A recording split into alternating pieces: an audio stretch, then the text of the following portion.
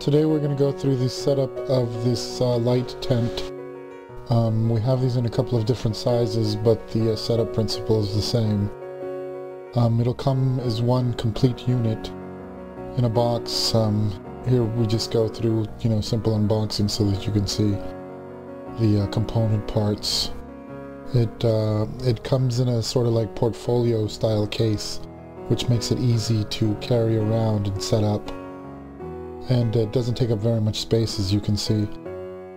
We have them, like I said, in a couple of different sizes. They all come with backgrounds, which were just shown, but we'll get into that a little bit later.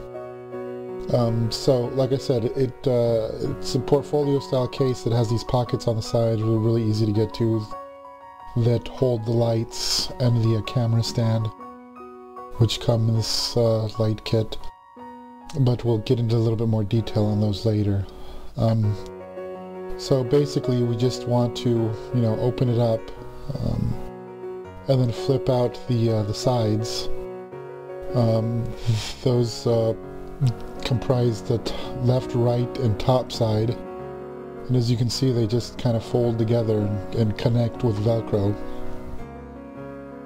And then we could easily just flip it over and stand it up. That's basically it in terms of constructing the box.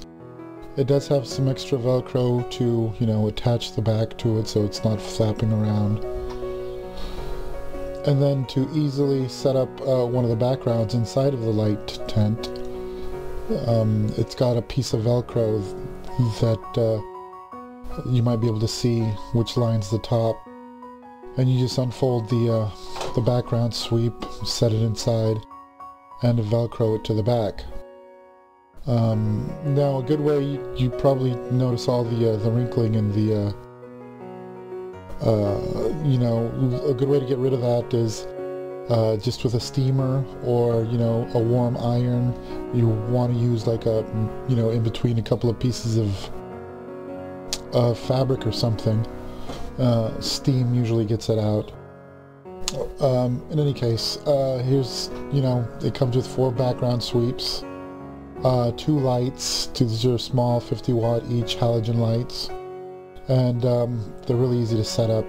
Like you just pull the legs out and that's pretty much it, and then plug them in. And this kit also comes with this weird looking camera stand, which we've had people call in about, but as you can see, you just unfold the legs and it's got this little screw mount on bottom which connects to the stand, and it'll only go on one way. And then once you just flip that around, you just screw in the back part so that it stabilizes. And it's got real simple locking collars to make it go up and down. What's neat on this, and there's another angle of that, but what's neat on this particular thing, it's got a mini ball head, which makes it easy to move your camera around and adjust it. And that's where you put your camera on top of. There's a close-up of that.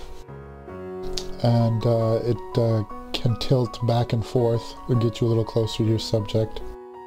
So it's a pretty neat camera stand, and small, and that's pretty much the kit. And there you have it.